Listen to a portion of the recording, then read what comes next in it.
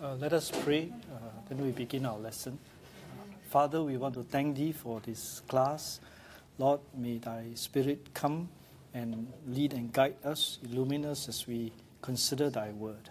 This I ask and pray with thanksgiving in Jesus' name. Amen.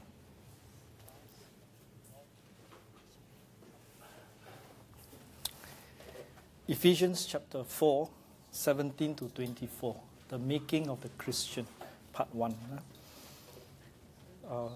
Reading responsively. This I say, therefore, and testify in the Lord, that ye henceforth walk not as other Gentiles walk, in the vanity of their mind, having the understanding darkened, being alienated from the life of God through the ignorance that is in them, because of the blindness of their heart, who, being past feeling, have given themselves over unto lasciviousness, to work all uncleanness with greediness, but have not so learned Christ, if so be that ye have heard him, and have been taught by him, as the truth is in Jesus, that ye put off concerning the former conversation of the old man, which is corrupt according to the deceitful lust. Verse 23 in unison. And be renewed in the spirit of your mind. Verse 24 together. And that ye put on the new man, which is after God, is created in righteousness and true holiness. Amen. We have said from the beginning of this study, the definition of the church, that it is a people chosen by the Father, purchased by the Son, and sealed by the Holy Spirit. This is the big picture, the big idea that gives us the origin of the church that I hope we will remember. But precisely, what does it mean to say we are chosen by the Father, purchased by the Son, and sealed by the Holy Spirit? Well, we began this book by elaborating that the church is firstly a privileged people separated from sin unto holiness. That is what it means to be chosen by the Father. We are separated from sin unto holiness. And secondly, we said that we are a purchased people. We are purchased by the Son. What does it mean? Well, we are a people that is in intimate fellowship with the living and true God. Now, based on these two thoughts, we want to frame our study in this section of Ephesians chapter 4, 17 to all the way to the end of the chapter. What does it mean to be people who have been separated from sin to holiness? So he gave us the broad picture. Now he's going into the detail of how the sanctified of child of God will look like, so that we will know, right, the kind of character that reflect the image of God in our lives. So the Lord wants us to see, and this will form for us the introduction, the basis by which Paul will elaborate what it means to be a holy and living testimony for our God. Right? A privileged people separated from sin unto holiness. I've used the phrase, a changed man. Okay? A changed man. God had created you anew in Christ Jesus. Right? When you have received Jesus Christ by faith, repent of your sins by faith, try to draw close to Jesus, well, God has done something in your life, something mysterious, something supernatural, something that has taken place inside you. He has created a new man out of you. You are a new creature, new creation out of that God had made. A changed man. You are no longer who you were.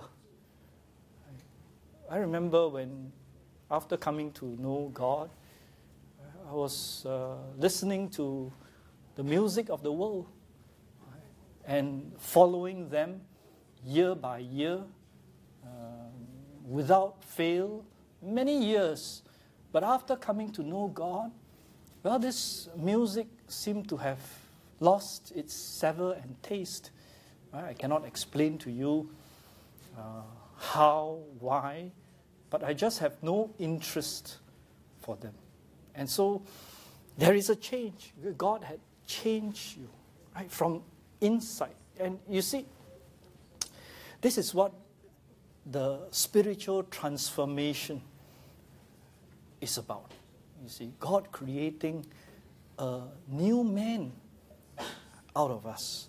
And this is the power of God to salvation, right?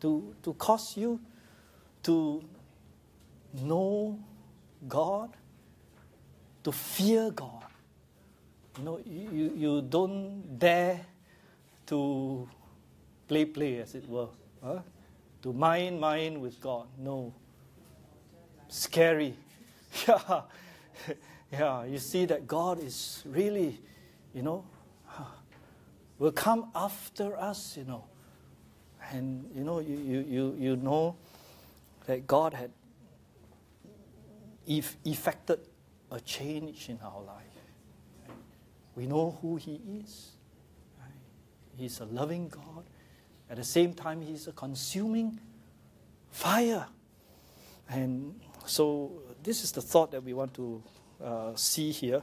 Right? The changed man that Paul is saying to us. This I say, therefore, and testify in the Lord, that ye henceforth walk not as other Gentiles walk, in the vanity of their minds. Well, you have been changed. God has changed you from the inside. Right? This new man in Christ is created after holiness and must continue to live a life separated from sin unto holiness. And you see that this is all by the grace of God, you see. God's favor come upon you once you are saved. Sometimes, we don't know how we ought to live our lives. Right? We go about living our life the way we think is okay. But you see that we are not alone anymore when we live this Christian life. But God is there to superintend over our lives, to guide us, even those times when we are lost, when we, would stray away from Him. Right? He is there to guide us, to show us. Right? And that is a description that Paul wants us to see concerning the new man. So he says, therefore, I say, and testify in the Lord. He's testifying because, he himself was a changed man. Okay, God changed him. It was a radical change for the Apostle Paul. He was a persecutor, enemy. You know what is an enemy? Enemy means, he'll fight to the bitter end. Right? But now, what happens? God has changed him. How did that come about? Well, only by the power of God. And what did God do? Well, in order to effect a change, you see that God effect the mind. Right? The mind has a new set of values that it pursues. Okay? The sensual music of the world becomes tasteless. Right? You know, and you don't feel after it. Okay? God create in you holiness. And that's something that you cannot explain. I remember before my salvation, I was staying in the hostels, and I had my neighbor who was my classmates from college days, and his friends from the army, Christians, and they were speaking about holiness. Right? For the first time, I heard what is holiness, but I don't understand what is holiness. Yeah. And you can attest to the change later on, you see. Because when God effect the change, right, that change is irreversible. If it's a true change, you'll find that it will be an irreversible change. God had created something anew within you. Okay? And it's powerful. It cannot be revoked, because it's the power of God that effect that change. And so Paul says that there is a stark contrast between who you are before, right, and the changed man now. Okay? The changed man is created in holiness, and it's not the old man. Okay? And the word walk describes a man's life, the way he lives. Right? So the word Gentile is a description of unregenerate men, right? Those who do not know God in their lives. And the change that is effected is that he lives not in the vanity of the mind. Okay? The word vanity means devoid of truth and appropriateness. I find Dr. D.A. Wade's definition very good. Perverseness, depravity, frailty. Right? If you look at the dictionary meaning, you look at the lexicon, Freebird lexicon, they will tell you it means nonsense, nothingness, emptiness, right? Something futile, frustrating, purposelessness. So the mind of the unregenerate is moving headlong to destruction. Right? This is the description of life under the sun that Solomon speaks of in the book of Ecclesiastes. A godless life. When you don't have God with you, okay, you find that your mind is without bearing, okay, uncontrolled, or, lost. And it's a sad state, you see. And you can attest to it after God has saved you. You can tell the difference. You can see the difference between what life was before that and what life is now. So it's a sad state to be lost without God and to choose to reject and even to mock God's offer of salvation. What did Jesus say when he was on the cross? When the people shouted, "Crucify him, crucify him." Right? Jesus says, "Father, forgive them, for they know not what they do."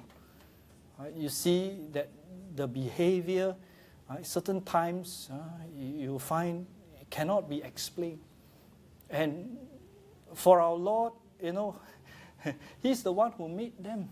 He's the one who gave them all that they have and possess. And imagine they,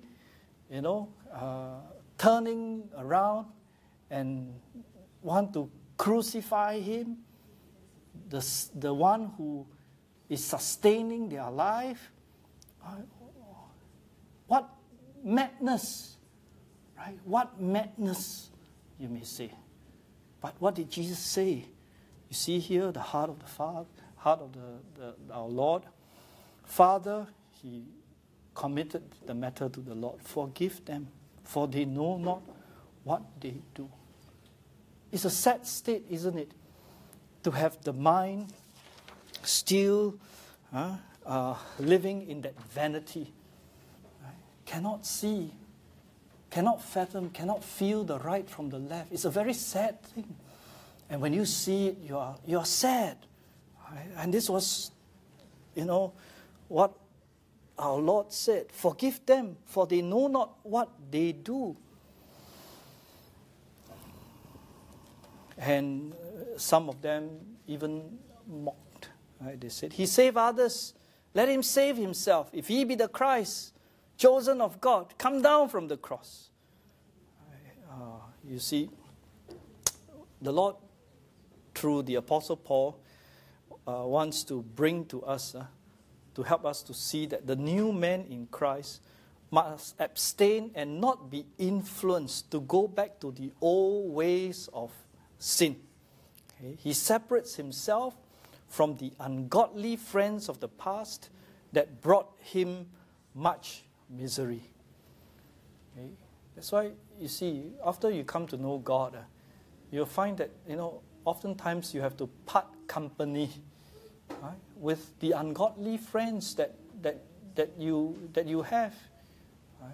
There are ways, that, is untenable, cannot. Of course, on the one hand, you want to reach out to them, you want to share with them, but on the other hand, you'll find that, you can't indulge with them because they just simply won't listen. Right? You can't indulge with them. And it's better that we be separated. That's what the psalmist says in Psalm 1. He says, "Blessed is the man that walketh not in the counsel of the ungodly, nor standeth in the way of sinners, nor sitteth in the seat of the scornful." Right? He walketh not in the counsel. What is the counsel? Counsel is something that advice, right? And it affects what? Your mind. So the first attack would come upon your mind. Do this and not this. Right? The serpent came and said to Adam and Eve, what did he say? "Thou shalt not surely die."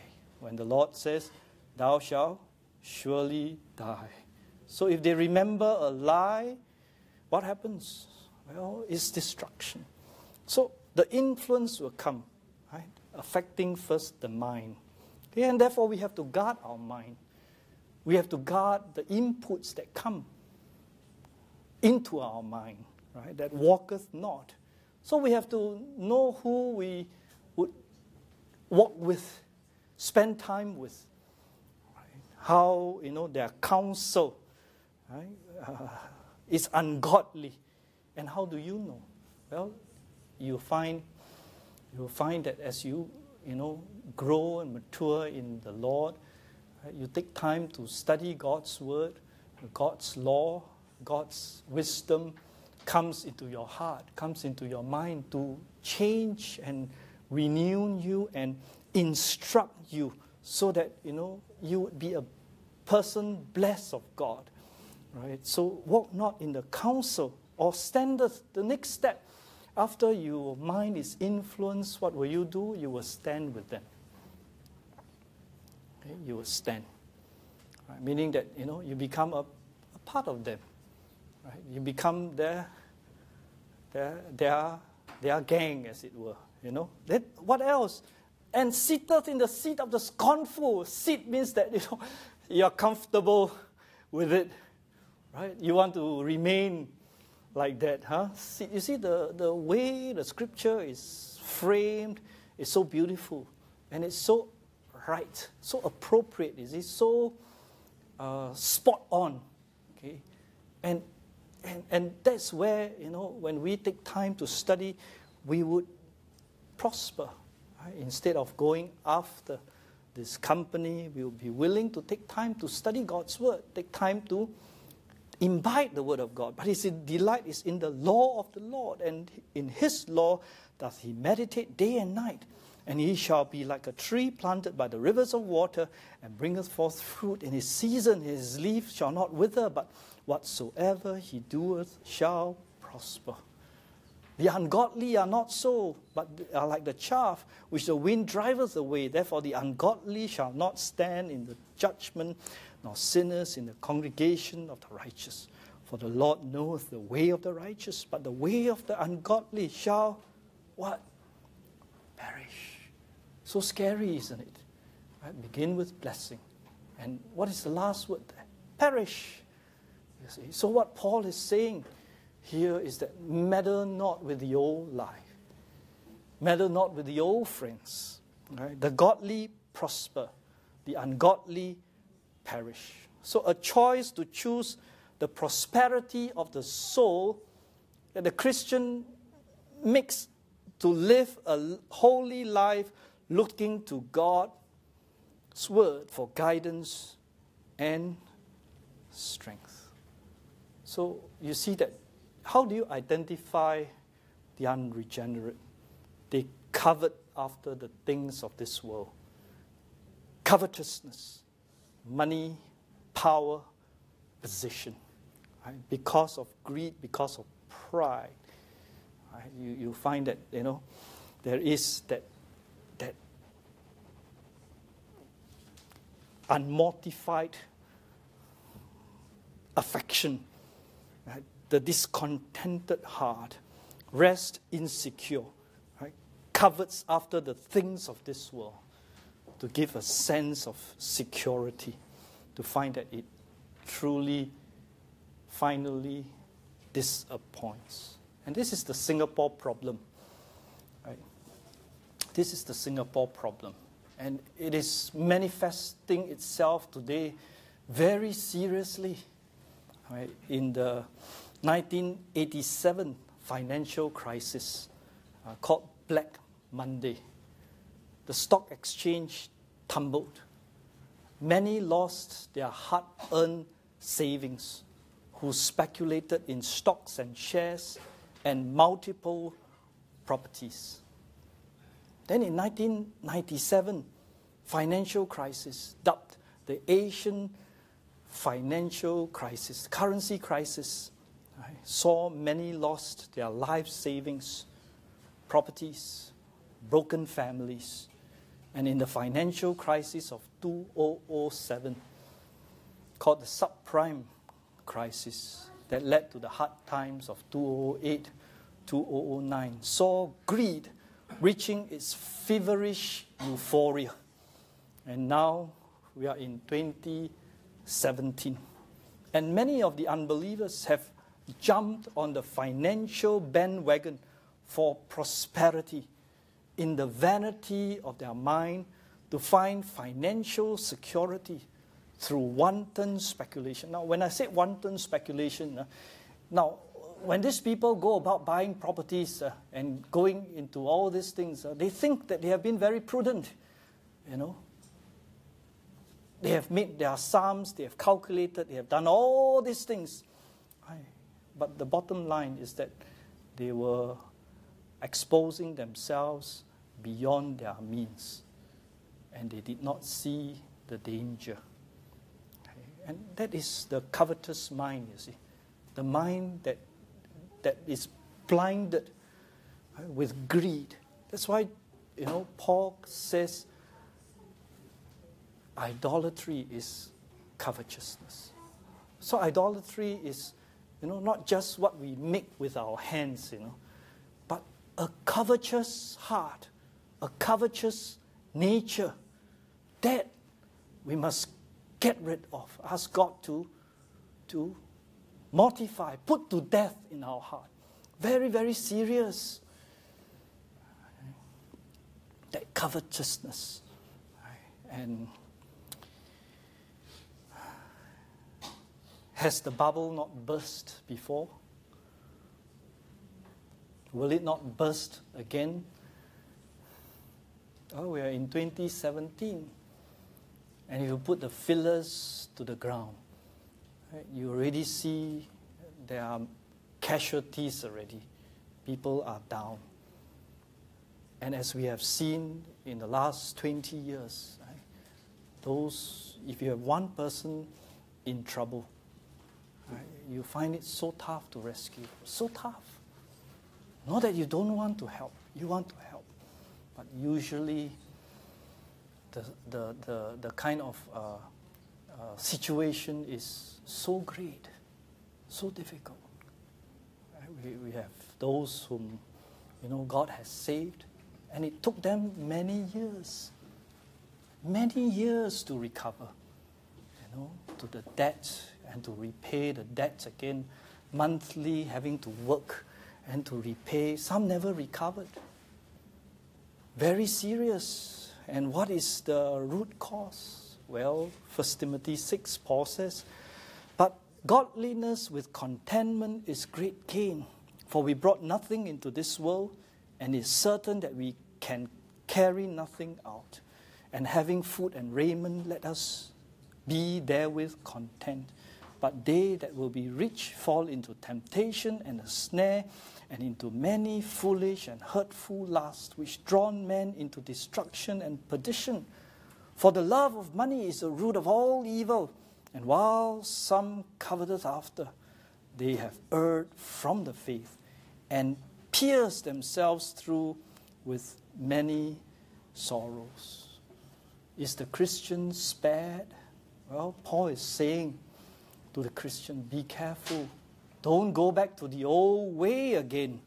Are there not those who have overexposed themselves by taking up large loans through multiple property investments and are still drunken and cannot get out? Very serious. We have seen those before. No rest, no peace in the heart.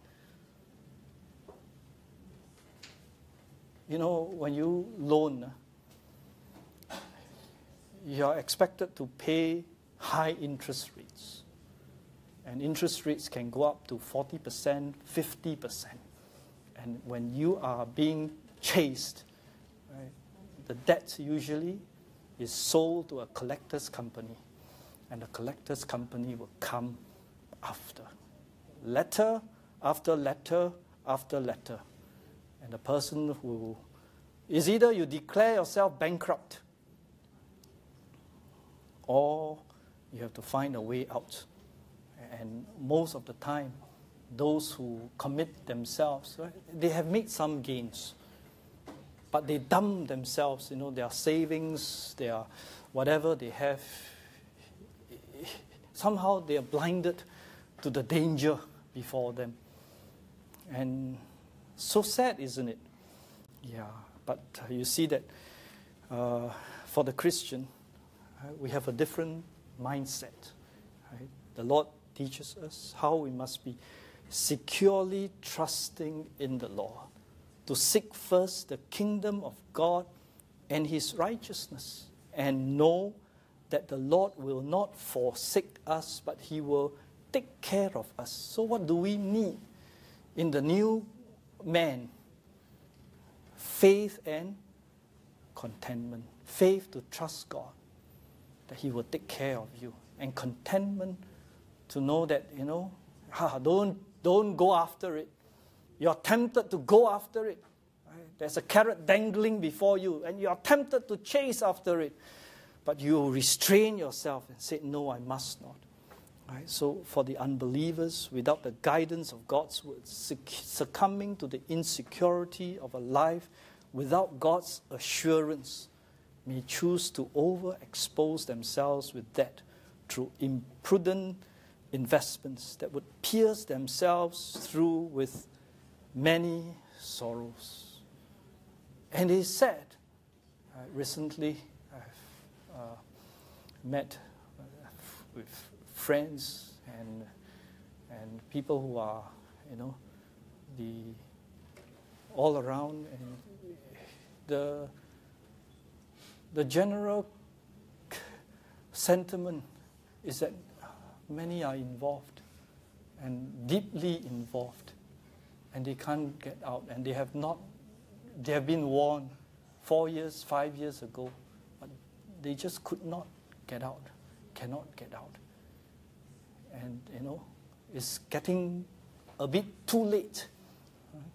Just like the frog, burning under the flame of boiling water or cold water to boiling, because of its nature, right? The skin cannot feel the heat until, it's boiling already, get burned up, get cooked.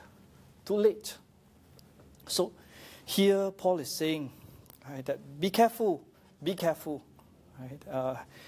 Having the understanding darkened, being alienated from the life of God through the ignorance that is in them because of the blindness of their heart, having been darkened in the mind, right? Having the understanding darkened.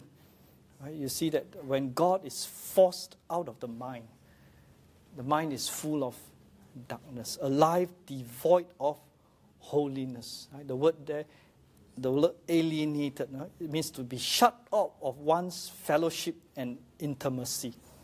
Right? The word blindness describes a covering of a callus. Right? It's a hardening. When the mind is hardened, it cannot see. Just like when you exposed yourself, right, to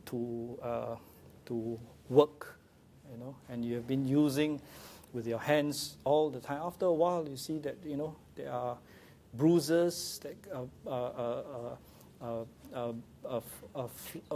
your thick skin begin to tear, your skin begin to form bubbles, and after that, you form a layer of skin over it, and somehow, it's different now. It's harder, cannot feel.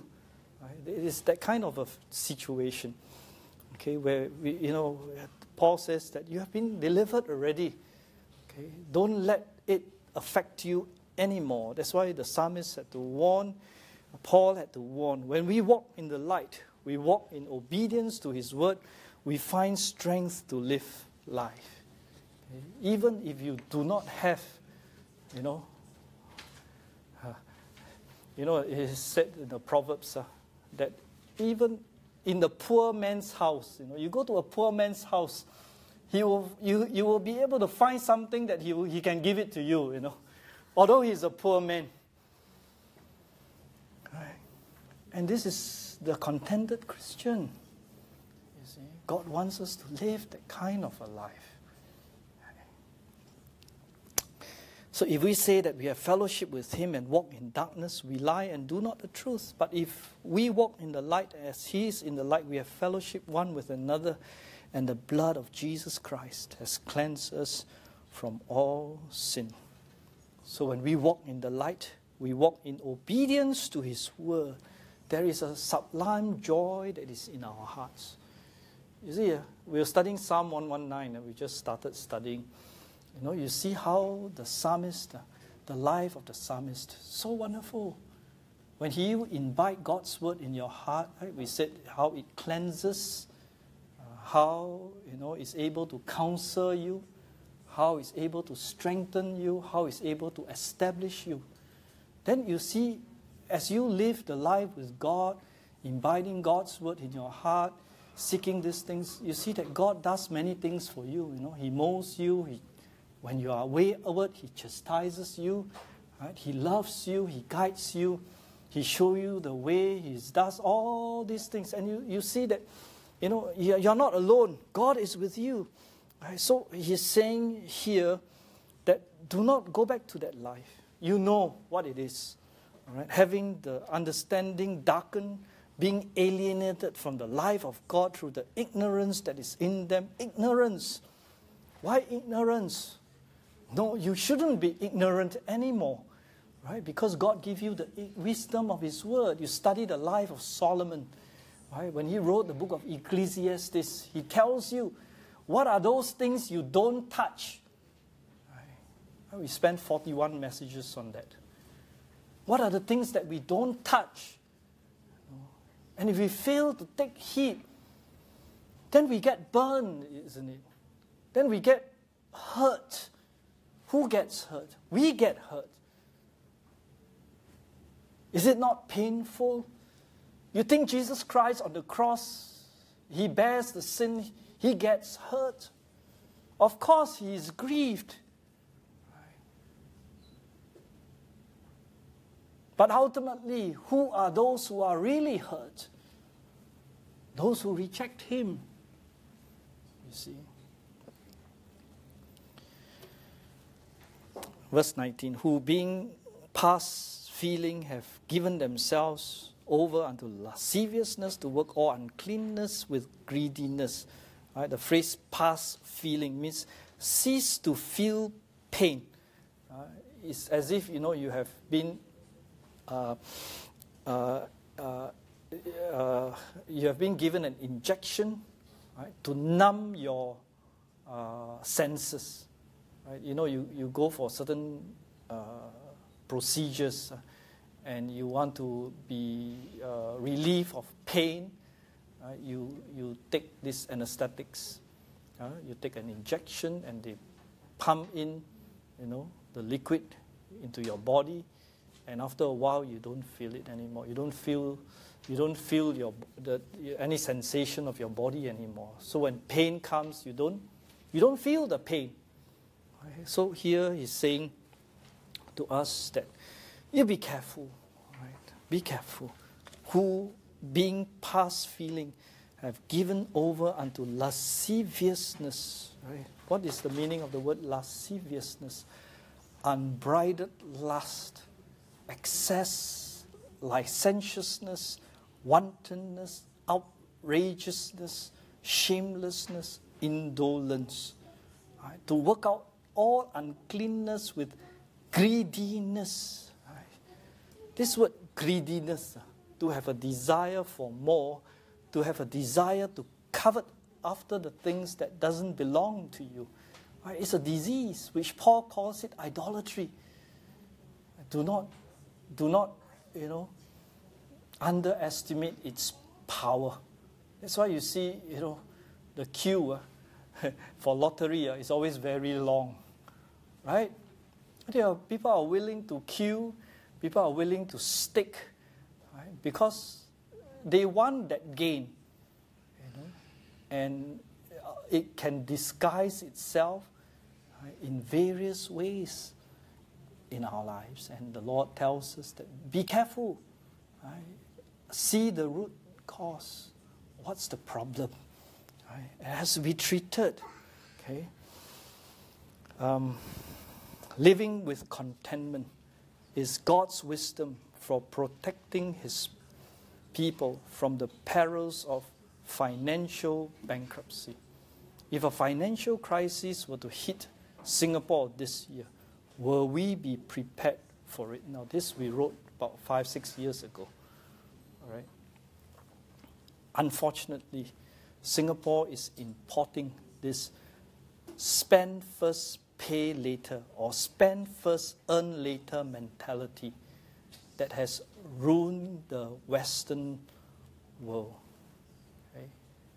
If you read, the advertisement, there was one bank that offered a 32-inch flat screen TV for taking a credit line that gives 4 months' salary.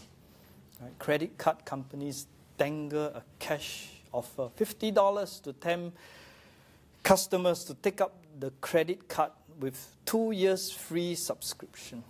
Right? The enticement is very real, very attractive. And here is the scenario given in the MAS website to warn. I do not know if it's still there, but a number of years ago, this was the example that they gave against unrestrained spending and the snare of financial debt. Mr. Michael Tan was a successful manager with an MNC drawing a monthly salary of $10,000. When Mr. Tan was promoted in 1999, he upgraded to a bigger home and bought a new car. Mr. Tan held credit cards with 8 banks and spent more than $5,000 monthly on entertainment, fine dining, and shopping. He did not keep track of his spending and often wrote over his credit card payments. When the recession hit in 2002, Mr. Tan's company downsized and he was retrenched. Although he was jobless, Mr. Tan continued to chalk up debts on his credit cards and paid only the minimum sum each month.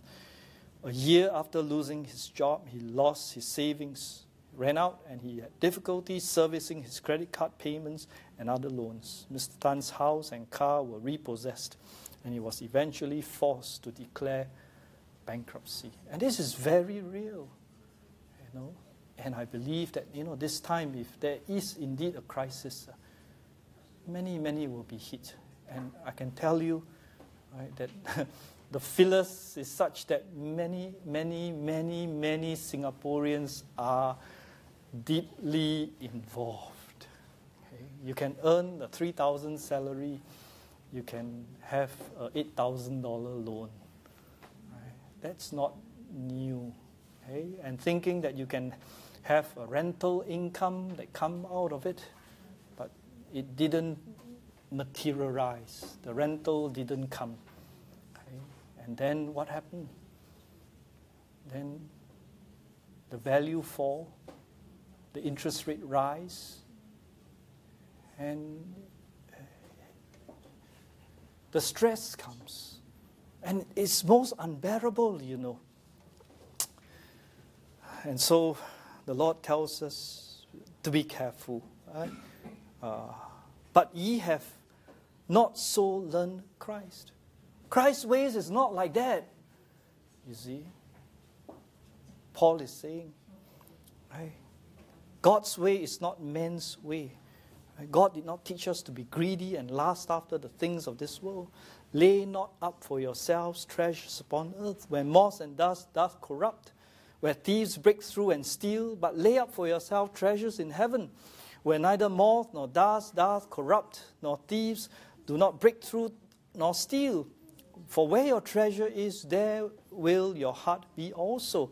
The light of the body is the eye, and if therefore the eye be single, thy whole body shall be full of light. But if thine eye be evil, thy whole body shall be full of darkness. If therefore the light that is in thee be darkness, how great is that darkness? No man can serve two masters, for either he will hate the one and love the other, or else he will hold to the one and despise the other. Ye cannot serve God and mammon. Therefore, Jesus says, take no thought for your life, what ye shall eat or what ye shall drink, nor what yet for your body, what ye shall put on. Is not life more than meat, and the body than raiment? Behold, the fowls of the air, for they sow not, neither do they reap, nor gather into barns, yet your heavenly Father feedeth. You see, it's not easy to learn the lesson of faith, you know. Faith has to be practiced. Faith has to be practiced. You must be willing to stick it out with God, you know. When Jesus says this, you must be willing to stick it out. It means that you know that you are without, you don't have a plan B. Right? You only have one plan, that is to follow the Lord. No plan B. Okay? And the Lord says what? Even the grass of the field God doth clothe, right? And why are you of so little faith? Right? Take no thought what ye shall eat, what ye shall drink, wherewithal shall we be clothed? For after these things do the Gentiles seek. For your heavenly Father knoweth that ye have need of all these things. But seek ye first the kingdom of God and his righteousness, and all these things shall be added unto you. Take therefore no thought for the morrow shall take thought for the things of itself. Sufficient unto the day is the evil thereof. As one pastor puts it very well, we believe God is all-knowing and all-powerful. He knows our need and is able to supply all our need according to his riches in glory by Christ Jesus. Sadly, many Christians are seeking their own way, and all too often it is the worldly way to meet their needs. They then find, to their great loss, that living outside God's law has dire consequences. When the Lehman Brothers went into liquidation in 2008, many Singaporeans lost their money. It was heart-rending to read of ordinary folks who lost their hard-earned money, and of many others their retirement savings, simply because they had not bought mini bonds they have bought mini bonds linked to Lehman Brothers. At the point of purchase, they had been painted a rosy picture by their bankers. Lehman, they were told, was an American investment bank with a gilded credit rating. The return they were promised to be good. But when Lehman collapsed, their hopes and dreams were dashed. Many investors could not even get back a cent on the sums they had paid for the bonds. Many people who were burned by this experience. There are two groups of people, those who invested and suffered loss, and those who have not invested and have their money still intact in the bank. Indeed, I will venture to say that even if you are not in financial straits, but are nonetheless facing some form of crisis, seek biblical principles for your financial management. The reason is simple. There is only one answer to all of life's problems. Jesus is the only way, yesterday, today, forever. All Christians are directed to the Lord Jesus, who is the author and finisher of our faith. So every Christian should have a God-centered attitude towards the things of this world. Paul says, godliness with contentment is great gain. And he quoted Matthew Henry. Godliness is itself great gain. It is profitable to all things, and wherever there is true godliness, there will be contentment. But those who have arrived at the highest pitch of contentment with their godliness are certainly the happiest people in this world. If you have faith, you have contentment. The psalmist says, a little that a righteous man has is better than the riches of many wicked. So this is a holy life, a life consecrated to God. We don't go after the things of this world anymore. Right? You know that they will burn, you get burned. Right? And secondly, purchase people in intimate fellowship with the living and true God. If so be that ye have heard him and have thought of him as the truth is in Jesus, then you put off the former conversation of the old man, which is corrupt according to deceitful lust. So put off once and for all the personal actions, to put off sin. And the word to put on is a once for all of a personal action, to put on holiness. Right? Do not let the sins of the old man plague your new life. Okay? Like the putting off of a soiled garment of sin and lust, we put on the fresh, clean garment of holiness and faith. There was a brother who called me and said, "Can I speak to you just a moment?" He says, "I feel myself so dirty and filthy because I realize that I can sin so easily. I feel so ashamed of myself. I feel so discouraged also." But we have to realize that we cannot escape from the flesh, right? As it is our very self. We may be able to escape from the world by changing our environment, but we cannot escape from ourselves. Right? We have to know how to deal with the works of the flesh. Right? This old man that is inside us, right, must be put down, killed, destroyed, because it will. Right? If not, it will affect our spiritual life. So it's so important, right, that we be very gracious to make sure, right, that we are able, right, to take down this sinful flesh. Right? And, those who indulge in the works of the flesh, you find that there is no joy in their hearts. They feel miserable. Right? We cannot bear spiritual fruit by indulging ourselves in the flesh. And therefore we have to watch the flesh, ESH, the word there.